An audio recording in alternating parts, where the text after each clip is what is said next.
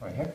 Hi, Dr. Mentor. My name is Ryan Bethencourt. I'm actually a biohacker, and I think you're one of the few scientists that are actually going for moonshots in biotech, particularly.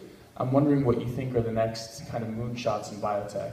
Obviously, writing DNA is a big one, but what do you think is coming next? Well, biotech has now expanded from just a drug-based world to include everything. So, we need to deal with, first, that we have 7 billion people on this planet as of last October. And the predictions are we're going to have 10 billion people pretty soon. So I was born in 1946. There's now 3 people on this planet for everybody that existed the year I was born. We've never seen this kind of change in human history.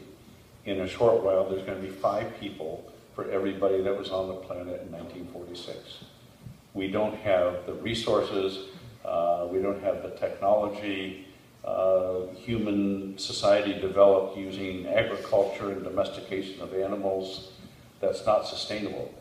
They're kind of dumb tools when you look at what needs to be done and what can be done. So designing new food sources, designing new species to produce food, chemicals, medicines, clean water, fuel are going to be the whole basis of the future of humanity. And if we don't do those things, we will find ourselves in a non-sustainable situation pretty quickly.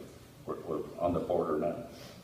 Questions on that? You can't pick an area of human endeavor and not succeed in it in biotech now. Hi, good evening. Based on the exchange of material between